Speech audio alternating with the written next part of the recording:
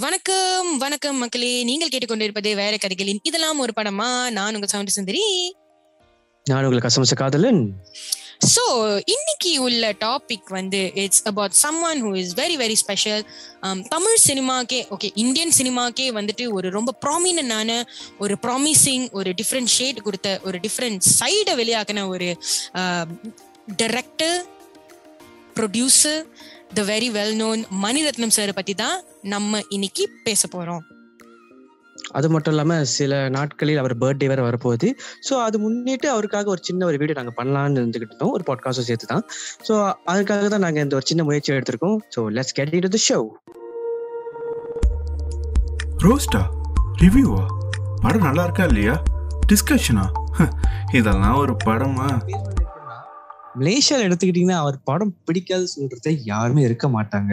Like ஏதாச்சும் ஒரு படம், ஓகே மணிரத்னம் படம் பிடிக்கும்பா, யார்ட்டு கேட்டா ஓகே நாயகன் பிடிக்கும்பா, யாரு கேட்டா ஓ ஆமாப்பா எனக்கு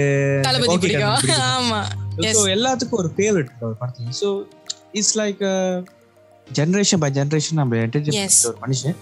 ஸோ நம்ம பேசி ஆகணும், பேசி ஆகணும். அதாவது ஈவன் மை பேரண்ட்ஸ் கூட நாயகன், தளபதி, மௌனராகம் இந்த மாதிரிலாம் நானும் சின்ன வயசுல வந்து இந்த படம்லாம் பார்த்து வளர்ந்து அதுக்கப்புறம் like it continued. Mani Ratnam மூவினா O okay இன்னைக்கு வந்து மணிரத்னம் மூவி போடுறான் அப்படின்னு சொன்னாலே வீட்டுல இருக்கிற எல்லாரும் வந்து ஓகே ஆமாலா ஓகே இன்னைக்கு கண்டிப்பா நாயகன் பாக்கணும்ல, இன்னைக்கு கண்டிப்பா தளபதி பாக்கணும்ல, அந்த மாதிரி ஒரு ரேஞ்சுக்கு வந்து ரொம்ப ரொம்ப எக்ஸைட்டட் ஆயிடுவாங்க நிறைய பேரு.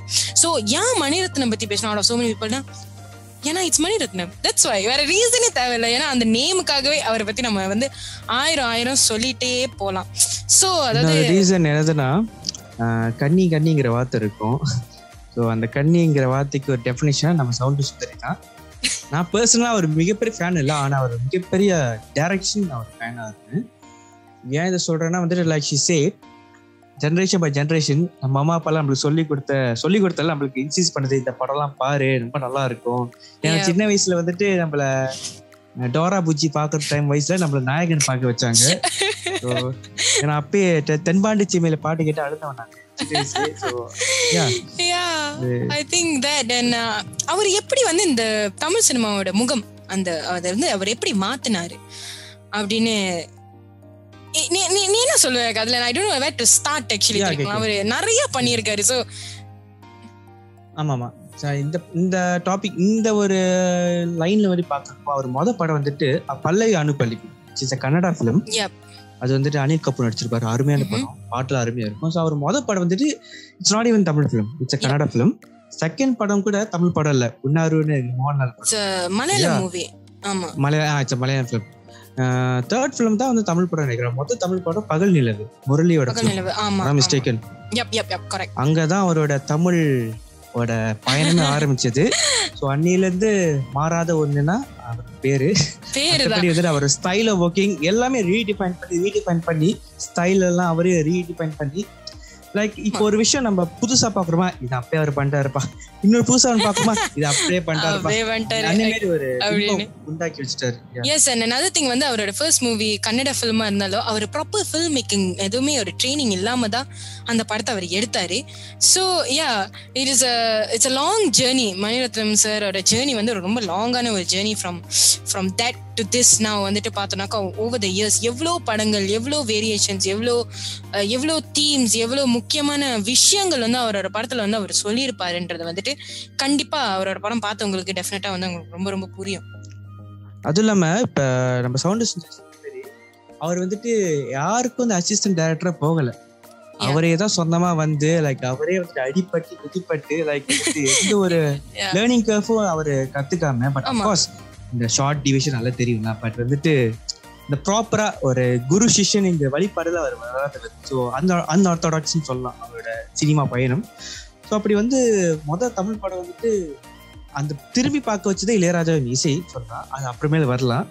பட் வந்துட்டு சிக்னிஃபிகன்ஸ் ஆஃப் மணிரத்னம். ஸோ உங்களுக்கு என்ன அவரோட சிக்னிஃபிகன்ஸ்னா நீங்க என்ன சொல்லுவீங்க 90s 80s இப்போ உள்ள படத்துல பாக்குறப்போ? அவரோட அதான் சொல்றேன், அவருக்குன்னு ஒரு ஸ்டைல் இருந்துச்சு. என்ன கேட்டேன்னா அந்த the first hit of I think அவரோட இதே கோவில் அந்த படம் வந்துட்டு wasn't even a hit so அதுக்கப்புறம் வந்துட்டு என்ன பண்ணலாம் அப்படின்னு அது ஹிட்டானே எங்களுக்கு தெரியாதுல ஆனா வந்துட்டு ஏன்னா அந்த படம் சொன்னோம் இல்ல ஆக்சுவலி நான் வந்து அத பத்தி நான் கொஞ்சம் செக் பண்ணியிருந்தேன். It was commercially very bad ஆன ஒரு ஃபிலிமா தான் இருந்துச்சு. So okay, that aside ஏன்னா first 2 films வந்து it's quite normal. அதுக்கப்புறம் it took it off. எப்படி the great romantic movie மௌன ராகம். அதாவது அது வந்துட்டு வேரியேஷனுக்கே அந்த படம் வந்துட்டு இப்போ உள்ள தமிழ் படத்துக்கு ஒரு எப்படி சொல்ல குருநாதர். ஏன்னா அந்த படத்துல இது மௌன ராகத்தை பாத்துட்டேனே. அதாவது மௌன ராகம் வந்து இப்பவுமே நம்ம வந்து யாரு வந்து பார்த்தாலுமே அது புதுசா பாக்குற மாதிரியே தான் நம்ம உட்காந்து பார்ப்போம். படத்தை ஒரு 1000 டைம்ஸ் பார்த்திருப்போம் அந்த படத்தை நானே. ஓகே, ஆனா அந்த படம் எப்போ போட்டாலும் டில் டேட் வந்து நான் போய் பார்ப்பேன். ஆனா அவர் வந்து பார்த்தேன்னா அந்த மௌன ராகம்க்கு அப்புறம் அவர் எப்படி ஸ்விட்ச் பண்ணாரு அவரை. Next movie was நாயகன் with a gangster based film, அதுவும் with கமல் sir. யார் நினைச்சா அந்த படம் exactly. Oh my god, this man just did first 2 films. ஆமாமா first 2 films sorry பரவாயில்லை. first 2 film வந்துட்டு சம்பந்தமே இல்லாத ஒரு படம். அப்புறமேல தமிழ்ல சம்பந்தமே இல்லாத 2 படம். சரி மௌன ராகம் which is your most favorite, then suddenly நாயகன். How it happened? The transition, அதாவது ஒரு romantic, oh my god, what did this man just do? A romantic drama which actually just sits in your heart, from the screenplay to the story to Revati, Karthik, Mohan, and then the BGMs இப்போ வரைக்குமே அந்த BGMs, and then on the story flow. அதுக்கப்புறம் டக்குனு the next movie he brings up is நாயகன். It's a gangster based film. Okay, இது அது and all that. அந்த transition தான் நான் அட்மையர் பண்றேன் மணிரத்னம் சார் கிட்ட இருந்து. அந்த டிரான்சிஷனுக்கு அப்புறம் லைக் நாயகனுக்கு அப்புறம் வந்து ஒரு படம் வந்துச்சு. அது எனக்கு கமர்ஷியலி ரொம்ப பிடிச்ச படம் அக்னி நட்சத்திரம். I loved a lot. ஏன்னா சாங்ஸ் எப்பா அந்த படம் நான் மறந்தாலும் பாடல்கள் மறக்கணும். அந்த மாதிரி ஒரு பின்பத்தை கொடுத்தது ஒரு ஃபேஸ் ஆஃப். ஏன்னா இப்போதே கொட்ஜிலா கிங் காங் சொல்லிட்டு இருக்காங்க, நாங்க அந்த காலத்திலே பண்ணிட்டோம். So அந்த படத்துல தொடர்ந்து கீதாஞ்சலி, அஞ்சலி, and then was தளபதி பத்தி நம்ம பேசியே ஆகணும். What a film. பேசணும்னா இந்த ஃபிலிம் குவைட்டிங்கிற அந்த ஃபிலிம் குவைட்டிங் சொல்லுவாங்க இல்லையா. ஸோ மணி சார் படத்துல வந்து எப்போதுமே இது குவைட்டான ஒரு ரொம்ப அமைதி இருக்கும் ஒரு மாதிரி. ஸோ அந்த படத்துல நான் ஃபீல் பண்ணது இந்த படத்துல தான். ஒரு சீன் எக்ஸாம்பிள் கொடுக்குறேன். தேவராஜும் சூர்யாவும் மொத கான்ஃபெடரேஷன் இருக்கும். 2 பேரும் பேசவே மாட்டாங்க, ஆனா சைலன்ஸ் இருக்கும். பிஜிஎம் உள்ள வரும் இளையராஜா டயலாக் கூட அந்த சைலண்ட் நிறைய பேசிச்சு. Yes, exactly. All it took was just அந்த frame, அவர் வெச்ச frame was. எங்க அப்பாக்கு ஃபேவரட் மூவி அது தளபதி. அதாவது எப்போ போட்டாலும் உட்காந்து பாத்துருவாங்க. அந்த மாதிரி ஒரு ஃபிலிம் அது. Hands down one of the best films in Tamil cinema. One of the best. Definitely. நான் பெஸ்ட் சொல்றேன். இன்னொரு சிச்சுவேஷன் நான் இந்த படத்தை பெஸ்ட் சொல்றேன்னா அந்த படத்தோட ஆர்க் பியூட்டிஃபுல்லான ஒரு ஆர்க் என்னன்னா ஒரு mass hero like Rajini sir மாதிரி ஒரு ஆளு அவங்க வச்சுட்டு எப்படி வேணா கொடுத்துருக்கலாம் படத்தை. அங்க மமுத்தி வேற இங்க இருக்காரு. 2 துருவ நட்சத்திரங்கள் சொல்லுவாங்களே, டூவோ நட்சத்திரம் வச்சுக்கிட்டு எப்படி வேணாலும் கொடுத்துருக்காங்க. ஏன் அக்னி நட்சத்திரம் மாரி கொடுத்துருக்கலாம். பட் மகாபாரதத்துல ஒரு நோட்டை எடுத்து அங்கே இதுக்குள்ள சொருவி ஒரு எப்படி சொல்றது ஒரு எபிக் ஃபிலிம் பார்த்த மாதிரி இருக்கு. film yes, that's the word. It's an epic film. So yeah, and then Mani Ratnam அப்படினு சொன்னாலே importance of female characters in the film. நீங்க சொல்லுங்களே. அதுதான் நீங்க ஆசைப்பட்டீங்க பாலகுமாரி. ஐயோ, அதாவது I think everyone can agree to that. ரொம்ப ஸ்ட்ராங்கா இருக்கும் ஃபீமேல் கேரக்டர்ஸ் ஒரு படத்துல இந்தில இருந்து இப்போ வரைக்கும் ரொம்ப ஸ்ட்ராங்கா இருக்கும். ஸ்டார்டிங் ஃப்ரம் மௌன ராகமா இருக்கட்டும், up to ரொம்ப இம்பார்ட்டன்டான கன்னத்தில் முத்தமிட்டால் kind of films all சூப்பர்பா இருக்கும். இப்போ கூட நம்ம நினைச்சோன்னா all the movies, Bombay, even தில் சே உயிரே, the female characters, they are just not just a normal heroine who comes just falls in love and then அவங்க போயிடுறாங்க அப்படிலாம் கிடையாது. அவ்வளோ ஸ்ட்ராங்கா ஹெவியா இருக்கும். அவங்கள இருக்கிற தேவையில்லாம அதாவது பேசிக்கலி ரொம்ப ஸ்ட்ராங்கான கேரக்டர்ஸ். அதாவது அதுதான் வந்து மணிரத்னம் சார் படம்னு பார்த்தா நமக்கு ரொம்ப அந்த ஒரு ஈர்ப்பு இருக்கு. I think guys also favorite female characters. Female characters I think எனக்கு ரொம்ப டில் டேட் ஃபர்ஸ்ட் பார்த்து இப்போ வரைக்கும் மௌனராகம் எனக்கு ரொம்ப ரொம்ப பிடிச்ச கேரக்டர் டில் டேட். ரேவதி அந்த படத்துக்கு கண்ணி so yes definitely and I think Revathi beautifully pulled it off I think.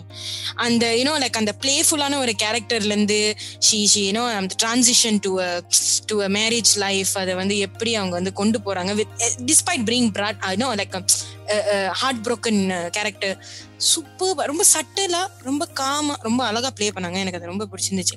What's your favourite actually like guys தான் கேக்குறாங்க. அஞ்சலி பாப்பா இல்ல நான் அது ஜோக்குன்னு சொல்றேன். அந்த வயசுல அந்த பொண்ணு புல் ஆஃப் பண்ண அந்த வெயிட்டேஜ் இருக்கு பாரு. S S S yes but அது பர்சனல் ஃபேவரட் சொல்ல மாட்டேன். இல்ல உண்மையா அது உன்னோட பிரெஃபரன்ஸ் தான். அது நல்ல ஒரு குழந்தைகளுக்கான உண்டான படம். Best child film national award வாங்குச்சு நினைக்கிறேன். எஸ் எஸ் கண்டிப்பா.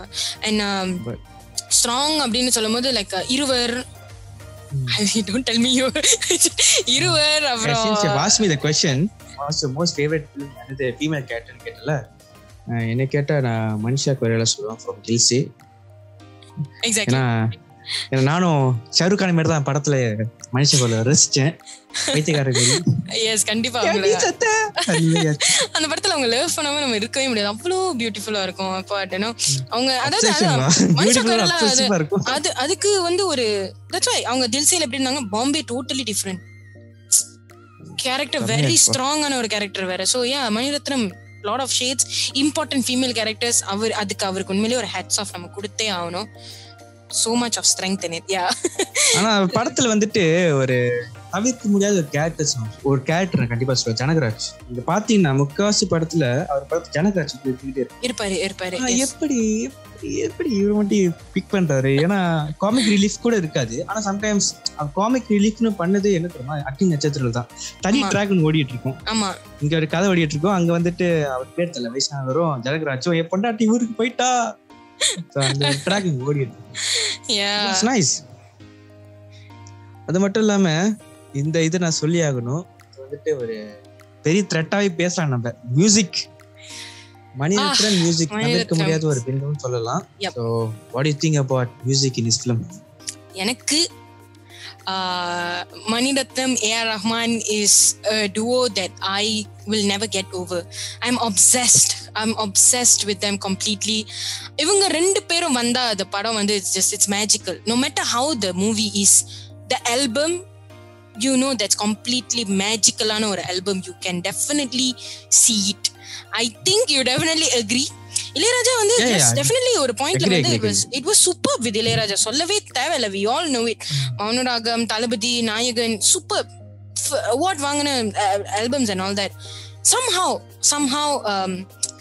அதுல இருந்து அவர் the transition from Roja till date வந்து அவர் எந்த படம் எடுத்தாலும் it's been A.R. Rahman, and I think the chemistry between Mani Ratnam and A.R. Rahman is just mind blowing. I think fans க்குலாம் வந்து அது thanks to K Balachander.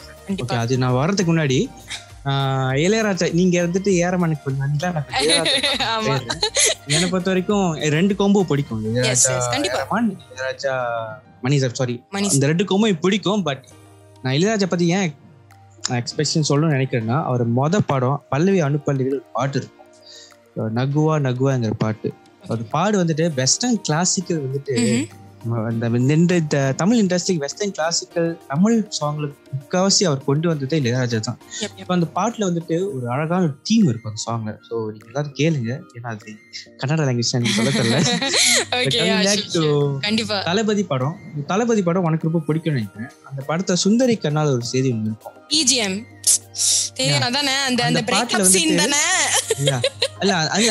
BGM அந்த பாட்டு சொல்ற சுந்தரி கண்ணால் செந்துரி இல்ல அதுக்கு சொல்றேன். அந்த பாட்டுல வந்துட்டு it's a fusion between western classical and Indian classical. In first few minutes you get first 1 minute வந்துட்டு ஒரு மியூசிக் வரும், ஆர்கெஸ்ட்ரா மாதிரி. அது western classical. சோ சரணத்துல வந்துட்டு Indian classical. சோ மனுஷன் வந்துட்டு எப்படி சொல்றது, ஒரு இறைஞனிச்ச ஒரு கோம்போ உள்ள கொண்டு வந்தாரு. பியூட்டிஃபுல். பட் அதுக்கு அப்புறமேல தான் கே பாலச்சந்தர் முடிச்சிடுறது கே பாலச்சந்தர் கதையை.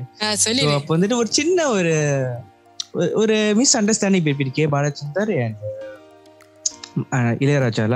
ஸோ அதனால வந்துட்டு கே பாலச்சந்தரோட ப்ரொடக்ஷன்ல வந்த ரோஜா படத்துல வந்துட்டு புதுசா ஒருத்தர் போடணும்னு மியூசிக் டைரக்டர் போடணும்னு ஒரு பேச்சுவார்த்தை நடந்துச்சு. அப்ப வந்து தான் ஒரு சின்ன பையன் வந்தார்ல அந்த டைம், அவர் பேர் வந்து ஏரமானோ திலீப்னு பேரு, இப்ப ஏரமான். ஸோ ராஸ் இஸ் ஹிஸ்டரி நினைக்கிறேன். ராஸ் இஸ் ஹிஸ்டரி, எஸ் டெஃபினெட்லி. அப்ப ஆரம்பிச்ச மேஜிக் இப்ப வரைக்கும் it's outstanding till date. I think நலச்சி நிக்கிது and they are a very good combo together, you know. கிடைக்காத ஒண்ணு and it's very super. ஒத்துட்டு தான் ஆகணும். certain things வந்து நம்ம வந்து அந்த ஃபேவரட் ஆல்பம் acknowledge பண்ணி தான் ஆகணும். ஐயோ இந்த மாதிரி எல்லாம் கேள்வி கேட்க கூடாது. இல்ல லைக் இளையராஜா மணிரத்னம் combo ஒண்ணு ஒரு favourite album and Mani Ratnam and ஏரமான் combo ஒரு ஃபேவரட். எல்லாமே ஃபேவரட் தான், பட் ஒன்னு பிக் பண்ணா இந்த டாபிக் கொஞ்சம் ஹெல்ப்ஃபுல்லா இருக்கு. எனக்கு அதான் உனக்கே தெரியும், Mouna Ragam my favorite movie, favorite album எல்லாமே. Unfortunately when it comes to A.R. Rahman என்னால பிக்கே பண்ண முடியாது. So when it's Mani Ratnam and A.R. Rahman, it's just oh my god, I know the album is just going to be too good. I just can't, I'm just too excited. ரொம்ப பூரிச்சு போயிடுவேன். So I can't, but yeah, everything starting from ரோஜாவா இருக்கட்டும், கண்ணத்தில் முத்தமிட்டாலா இருக்கட்டும், அலைப்பாய்தையா இருக்கட்டும், ஆயுத எழுத்தா இருக்கட்டும், okay கண்மணியா இருக்கட்டும், I just cannot. ஒரு பாட்டு பாடுங்களேன். ஏன் மக்கள்லாம் ஓடிட போறாங்க. அடுத்த டாபிக் போய் அடுத்த செக்மெண்ட்ஸ், அதாவது DOP. PC Sriram, Santhosh Sivan, ப்ராமினன்டான 2 DOPs. ரொம்ப ரொம்ப ஐ திங்க் மணி சருக்கு ரொம்ப க்ளோஸான ரெண்டு டிஓபிஸ். இந்த கலர்கள்லாம் கொண்டு வந்தது அவங்க. பியூட்டிஃபுல் பிக்சரைசேஷன், அது உனக்கே தெரியும். when it is money sir வந்து எவ்வளோ he gives so much of importance to cinematography and all that, so I think we all can agree on that part, right? Yeah. So அது மட்டும் இல்லாமல் எனக்கு personally டிஓபியில் most பிடிச்ச படம் எனக்கு கேட்டால் வந்துட்டு அலைப்பாய்தே சொல்லுவேன். ஏன்னா வந்துட்டு ஏன் சொல்லுவேன்னா வந்துட்டு சீம்லெஸ்ஸாக இருக்கும். ஒரு டோன் செட் பண்ணியிருப்பாரு, டோன் மாறாது, ஒரு டோன்லேயே தான் படம் ஓடிட்டு இருக்கும். அந்த கிளைமேக்ஸ் வந்து ஒரு ப்ளூ ஸ்டோன் இருக்கும். எஸ், ஆமாம். அந்த ப்ளூ ஸ்டோன் என்ன சொல்ல வராங்கன்னா ஒரு ப்ரீஸியாக முடி போகுதுங்கிற ஃபீல் எனக்கு கொடுத்த மாரி இருந்துச்சு. ஆயுத எழுத்துல சொல்லவே தேவையில்லை, கலர் வச்சு விளாண்டுருப்பாரு. சூப்பர்பா இருந்துச்சு. அது ஆர்ட் ஒர்க் நினைக்கிறேன். பச்சை நிறமே song, oh my goodness, till date அது எவ்வளோ பேருக்கு வந்து அந்த வீடியோ அவ்வளோ ஒரு ஃபேவரட்டா இருக்கும். Because of the cinematography was superbly ton. அடிச்சுக்க முடியாதுன்னு நினைக்கிறேன். மணி சாரோட விஜுவலைசேஷன் வரும்போது அவர் என்ன பிக்சர் பண்றாரோ அதை கரெக்டா வந்து எடுத்துட்டு கொண்டு வராங்கல்ல. So that team effort that every one brings in is really really the whole new level. தாக்கம் தான் இப்ப நிறைய பேர் வந்துட்டு குறியீடு லைட்டிங் வச்சு நிறைய பேர் ஓட்டிக்கிட்டு இருக்காங்க. யாருன்னு சொல்லல. Great. Inspiration தான். So it's a good thing தான். So Kadhalan, உன்னோட most favorite and least favorite film of Mani Ratnamனா நீ என்னன்னு சொல்லுவ? இந்த இதுக்கு தான் நான் வெயிட் பண்ணிட்டேன். எனக்கு 2 விஷயம் சொல்லுவேன். ஓகே. ஆல் டைம் ஃபேவரட்னா வந்துட்டு நான் ராவணன் சொல்லுவேன். ராவணன் கேரக்டர் ரொம்ப பிடிக்கும், ரொம்ப அட்மையர் பண்ற ஒரு கேரக்டர். ஸோ அது விக்ரம்ல பார்த்ததுக்கப்புறம் இதுக்கப்புறம் வேற யாரும் ராவணன் கேரக்டர் நடிக்க முடியாது, மைண்ட் செட் ஆயிடுச்சு. பட் க்ளோஸ் டு ஹார்ட்ங்கிற ஒரு விஷயம் தான் வந்துட்டு கடவுள் முத்தமிட்டார். பாட்டை மொட்டெல்லாம் வந்துட்டு ஸ்ரீலங்கால வந்தவங்க. Right, okay. So you are emotionally connected to that film. ரொம்ப ஓகே. நீங்க எப்படி? நீ உன்னோட லீஸ்ட் ஃபேவரட் சொல்லவே இல்ல. அது கடைசியா முடிச்சுக்கலாம்.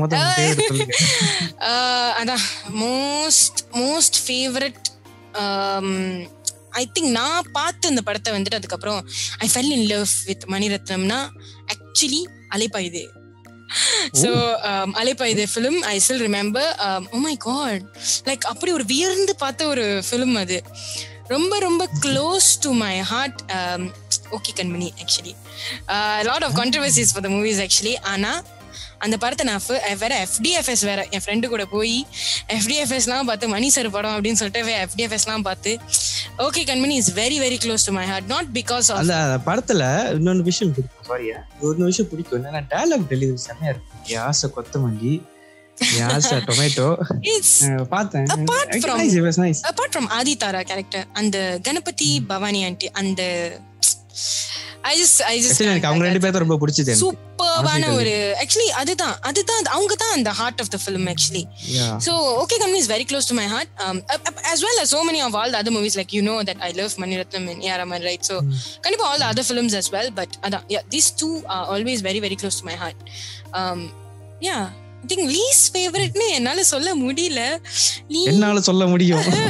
லீஸ்ட் ஃபேவரட் பார்க்காத படம்னா ஏதாவது தான் சொல்லணும். Because most of the movies பார்த்திருக்கேன், பிடிக்கும். லீஸ்ட் ஃபேவரட்னே அதான். Most probably the movies that I didn't watch would end up my least favorite. Okay, எனக்கு வந்துட்டு இதே கோவில் தான். இதே கோவில் அது மணிரத்னம் படமே பார்த்தேன். லைக் இது ஏன் சொல்றேன்னா, அந்த டைம்ல இருந்து பாலு மகேந்திரன் ஒருத்தர் அவர் வந்துட்டு ஆஃப் பீட் சினிமா தான் இருப்பாரு, கமர்ஷியலா போக மாட்டாரு. பட் ஒரு கம்ப்ளைண்ட் வந்துச்சு, ஏன் ஒரு படம் எல்லாரும் ஆஃப் பீட்டா இருக்கு, கமர்ஷியல் படம் எடுக்கணும்னு சொல்லிட்டு அவரே கடுப்பாயி நீங்கள் கேட்டவே படம் எடுத்தார். தியாகராஜ் பிரசாந்த் அப்பா வச்சு பாட்டு நல்லா இருந்துச்சு. ஆனா படம் வந்துட்டு ஓடுனுச்சு. ஆனா வந்துட்டு லைக் எப்படி சொல்றது, not his ஃபிலிம்ல.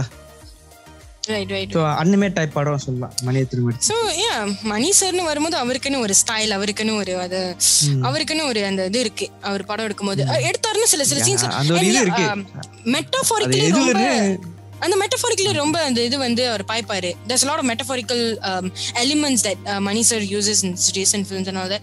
And Mani sir கிட்ட இருந்து எனக்கு என்ன ரொம்ப பிடிக்கும்னா, he touches on all these important issues. அது ஒரு ரொமான்டிக் படமா இருக்கட்டும், ஒரு கேங்ஸ்டர் ஃபிலிமா இருக்கட்டும், ஒரு பாம்பே ரிலீஜியஸ் ரயட்ஸ் ஃபிலிமா இருக்கட்டும், கன்னத்தில் முத்தமிட்டால் இந்த பேக்ட்ராப் ஆஃப் ஸ்ரீலங்கன் சிவில் வாரா இருக்கட்டும், terrorism, இருவர் movie based on a political ஆயுத எழுத்து, namely so many of these movies. எங்க த்ரீடா பாட்டு என்ன படம் பாவுமா ஏன் படம் சொல்லவே மாட்டீங்க? எனக்கு அந்த படம் பிடிக்கல. சொல்லுங்க, மென்ஷன் பண்ணுங்க. என் தலைவி ஹீரோ நடிச்சிருக்காங்க. ஓகே திருடா. அப்புறம் குரு பயோகிராஃபிக்கான ஃபிலிம் சூப்பர். சோ அவர்கிட்ட எனக்கு பிடிச்சதே இதுதான். மத்தவங்க ட்ரை பண்ணாததை அவர் எடுப்பாரு, அவர் எடுத்து ட்ரை பண்ணாரு. அது ஃபெயில் ஆனாலும் பரவாயில்ல, நான் இதை எடுத்தேன்னு என் பேரு நிக்கும் அப்படின்ற ஒரு விஷயத்துல மணி சார் நமக்கு we have to give it to him for this kind of films. அங்கதான் வந்துட்டு அவர் ப்ரொடியூசரா shine producer. yes of course, a lot of films சில ப்ரொடியூஸ் பண்ண படம் வந்துட்டு ஓடாம இருக்கலாம், ஆமா ஹிட்டாவே இருக்கலாம், பட் அவர் கிவ் அப் பண்ணல. அவர் ஸ்டைல் ஆஃப் ஃபில்ம் மேக்கிங் அப்படியே தான் இருக்கும். It means the same. Madras talkies, அதுக்கு நான் ஒரு வாழ்த்துக்கள் சொல்லி. மெட்ராஸ் டாக்கீஸ் டெஃபினெட்லி நல்ல ஒரு படம்லாம் கொடுத்துருக்காங்க. லைக் எப்படி சொல்ல, சத்ரினா இருக்கட்டும், ஆசையா இருக்கட்டும். what else நீங்க பாத்துட்டு இருக்கீங்க? நேருக்கு நேர். நேருக்கு நேர் and also I think அவ்வளவுதான். வானம் கொட்டட்டும், recent new movie வானம் கொட்டட்டும். The great film that we are all waiting for, die hardly. Ponniyin Selvan ரொம்ப ரொம்ப எதிர்பார்த்து காத்திருக்கிற ஒரு movie that all our Mani Ratnam fans, Raman fans are really waiting for this film. Multi ஸ்டாரரான ஒரு film. Vikram, Aishwarya Rai, Jayam Ravi, Karthi, Trisha எல்லாத்தையும் கொண்டு வந்தாங்க. அவ்வளோ பேர் நடிக்கிறாங்க அந்த படத்துல. So I don't think there's anything not to be excited about this film because it's so exciting already. So I just can't wait for the film definitely. But என்னன்னா கோவிட் தான் அந்த பஸ்ஸை கில் பண்ணிட்டு.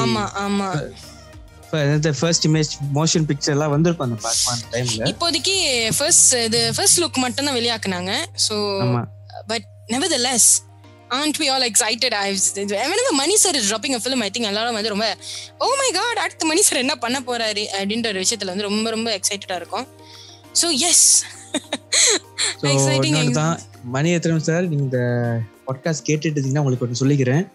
யாரு வேணா உங்களோட படத்தை கமெண்ட் பண்ணலாம், நீங்க இப்படி எடுக்காதீங்க சொல்லலாம். ஆனா கிவ் அப் பண்ணாம எடுக்கிறீங்க பாருங்க, உங்களுக்கு ஒரு மிகப்பெரிய குடோஸ்.